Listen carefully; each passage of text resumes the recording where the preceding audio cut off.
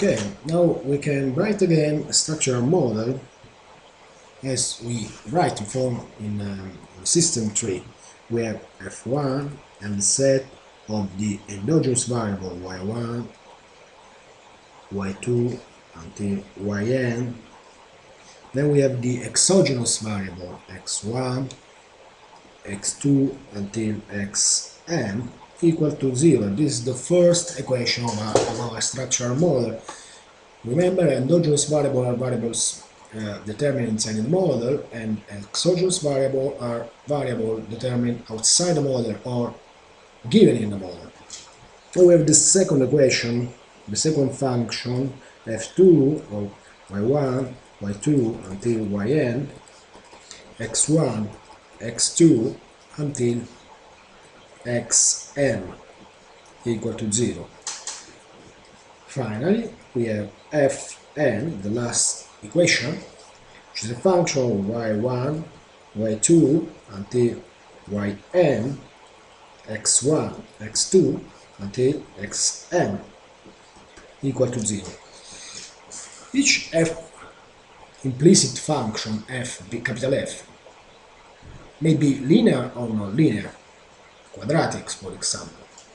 Now we start solving linear system or linear economic model. A linear economic model or a linear mathematical model can be written in this following way: a11 x1 plus a12 x2, sorry, y1 y2, because we have the set of endogenous variable, plus a13 y3 until a1n yn, and this is the set of endogenous variables. Then we have the exogenous variables. We have negative sign, minus b11 x1 minus b12 x2 until minus b1n xn, and this is equal to 0. This is the first expression of a linear system. Then we have the second equation, which is a21 y1, the first endogenous variable, plus a22 y2 plus a23 y3 until a2n yn.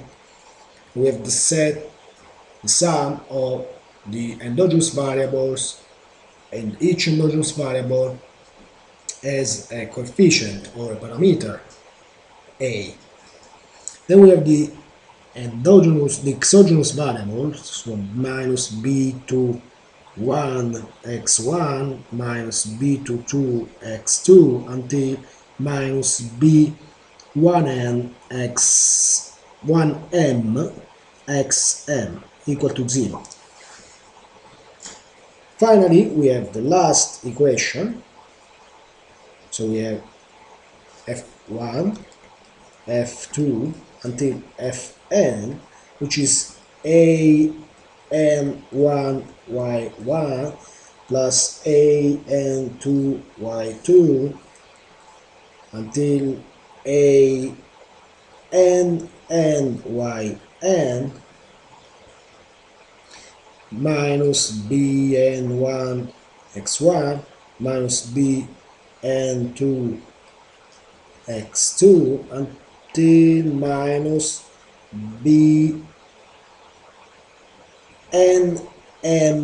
xn equal to 0.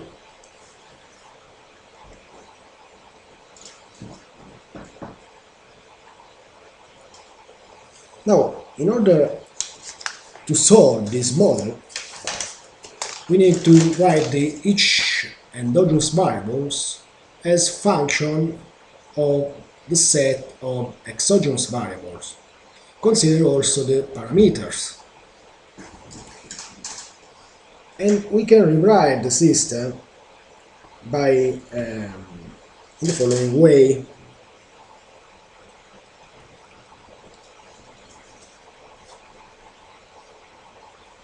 A11 y1 plus A12 y2 until plus A1n yn equal to, we put all the exogenous variables on the right hand side.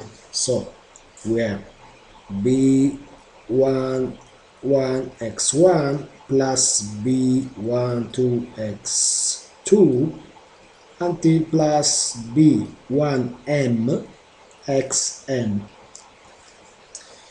We can do the same with the second equation of our system. So we have a21y1 plus a22y2 plus a2nyn equal to b21x1 plus b22x2 until plus b2m xn. Last equation is a and 1 y1 plus a and 2 y2 until plus a and yn equal to b and 1 x1, the first exogenous variable, plus b and 2 x2 until plus b n m x n. So this is the we need to solve. Our aim is to get y1 in terms of all exogenous variables, the same for y2 until yn. And it is a typical economic system or mathematical system. Now we can define the following object that we call matrices. The object A can be defined when we consider three rows. It means defined as the following object: A11, A12, A1n. Then we have A21, A22 until A2n. Finally, we have AN1, AN1, AN2 until ANN. This is a typical matrix which is formed by n rows, because we have n rows in this matrix, but also n columns. Each element is identified by the number of rows and the number of columns. For instance, the elements A21 is the elements in the second row and the first column. The elements A12 is the elements of matrix, the parameters, in row 1, column 2. As you can see, this matrix contains the coefficient of endogenous variables in our linear system. Then we can define another matrix B, which contains the coefficient of the exogenous variable. So B11, B12 until B1m, because we have m exogenous variables. Then we have B21, sorry, B22 until B2m. Finally, we have Bn1, Bn2 until Bnm. Sorry for this. So we have in this matrix n rows, so matrix B, matrix B contains n rows and n columns. Finally, we consider the following two objects, which we call vector, because are formed by a single column in this way, in this case, but a vector is also when we consider a single row.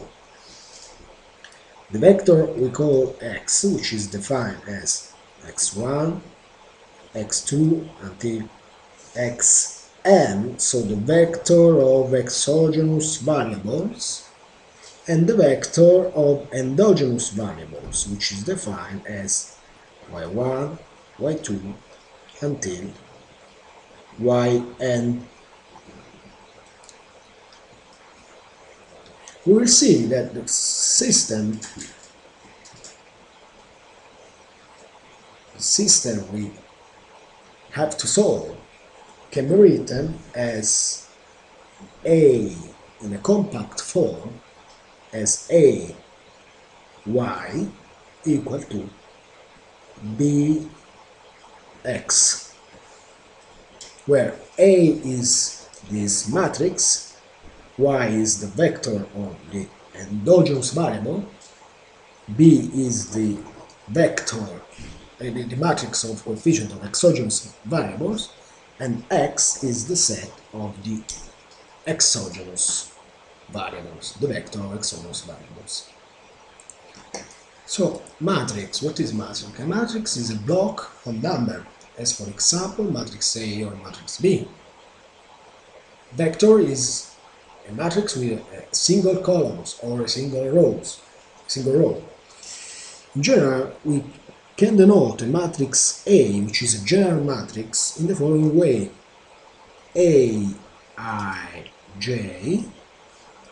n by n, which means the matrix A, whose elements are the element Aij, where I denotes the row and J the columns, and this matrix is a matrix of n rows and m columns. So if we write this matrix, we get the matrix A equal to, we expand this matrix, we have A11, A12, which means row 1, column 2, until A1m, because the number of columns is m. We will see here. We can see here. Then we have A21, A22 until A2m. Finally, the final row is AN1, because the number of rows is n. AN2 until ANM. This is the matrix with m column and n rows, and the general element is Aij, in this case A21, which means the elements in row 2 and column 1. If n is equal to m, so the number of rows is equal to the number of columns, in this case we call A as square matrix. If n is other than m, in this case A is called rectangular matrix, because the number of rows is different, is other than the number of columns. Finally, if we define two matrices, matrix A equal to Aij n times n, so the matrix with n rows and n columns, and the matrix B equal to Bij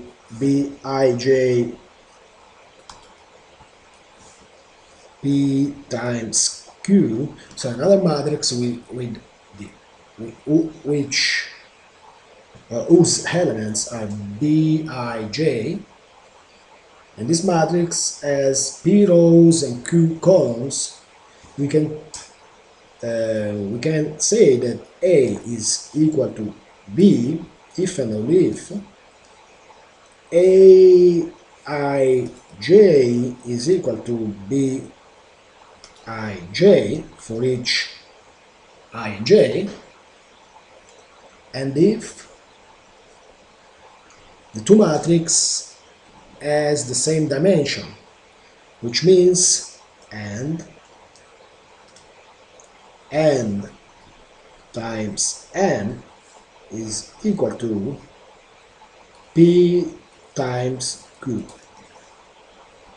Actually, we need that the number of columns of first matrix is equal to the number of columns of second matrix, and the number of rows of the first matrix is equal to the number of rows of the second matrix, and each element of the first matrix must be equal to each element of the second matrix.